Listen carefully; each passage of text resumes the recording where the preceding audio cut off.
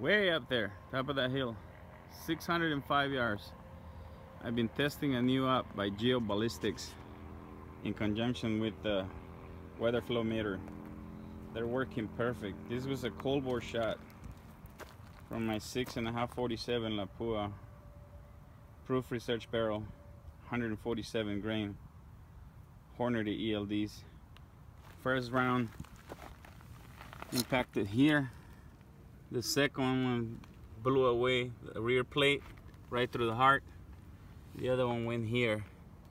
And these are other cold bore shots from the 6.5 Creedmoor gas gun. Working great. I'm loving this thing. Get it, people.